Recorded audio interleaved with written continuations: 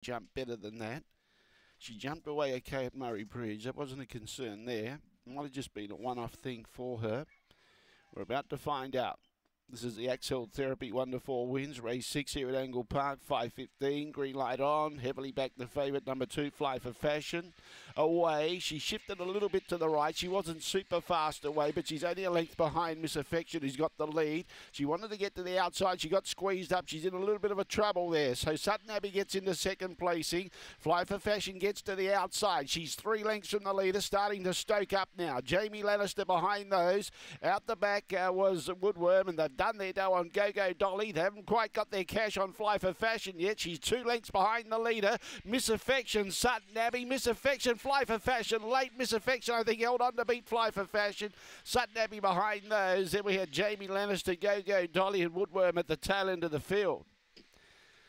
Number 1 held on, Miss Affection. 1 beats 2 and 4.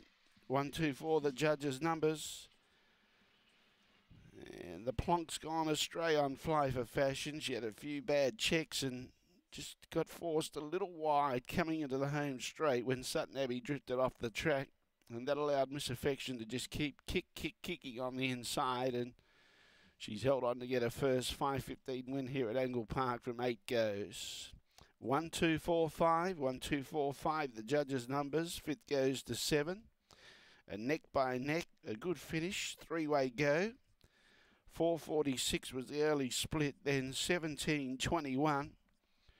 30:46 was the run, and 13:25 coming home. Miss Affection is a brindle bitch. March 2018, Fernando Bale out of Flying Cheryl, raced by Ed Mann and D. Jiggins, and Nilman, the winning trainer. Won it with good box manners, jumped nicely, kept the inside, kept the lead. She got out to big odds too on the tote, $16.50 and $4.30. $16.50 and $4.30.